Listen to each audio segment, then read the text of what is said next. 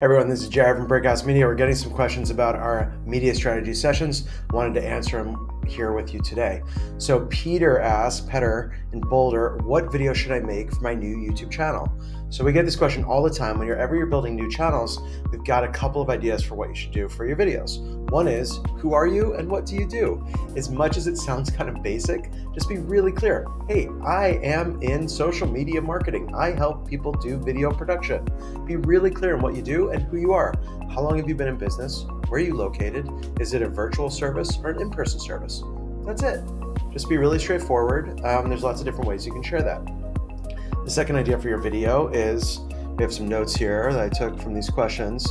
What do you do? What are you excellent at? Hey, we build amazing websites for our clients and that's why they love us. We do video productions for entrepreneurs, businesses, and startups. So be really clear. What are the services that you offer? And then the third thing is, what are you excellent at? What are you great at that's better than most of your competition? Maybe not everyone in your whole field, but what are you really excellent at? Are you great at customer service? Amazing communication, a love of the work, passionate about what you do. Really remind people why you're the expert and they should hire you. So thanks, Peter, for that question, and we hope that helps. So if you're curious about why we do these media strategy sessions, I hope this helps, and feel free to click the link in the comments below and book your one-to-one with us. Take care.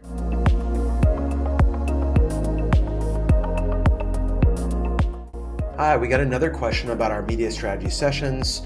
Sabrina in San Francisco asks, I lack creativity and motivation for making new videos. What should I do? So I took some notes for you, Sabrina. So this is a great question. We get this all the time, and believe me, it's ubiquitous. We even struggle with this sometimes too. So first you want to figure out, what is it stopping you? Is it the technology? Is it the creativity? Or is it motivation to get work done?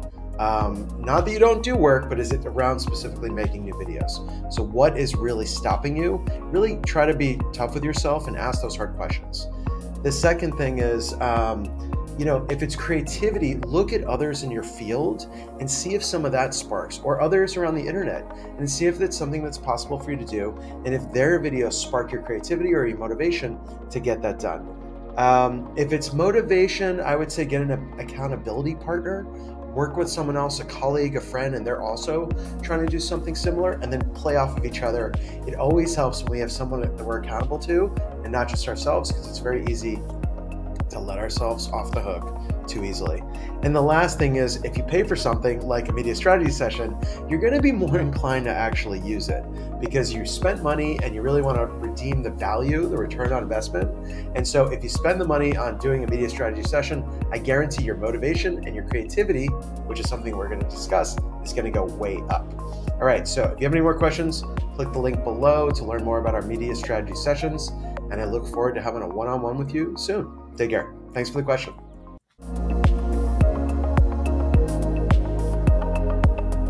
We got another question about our media strategy sessions. This one's from Tomas in Brazil. I often post video and get a little to no reactions on engagement online. What am I doing wrong, Jared? Great question, Tomas. Thank you. I know it's a vulnerable question, so I really appreciate you asking it. So there's a lot of factors that could be involved, and I'll go through a couple of them with you.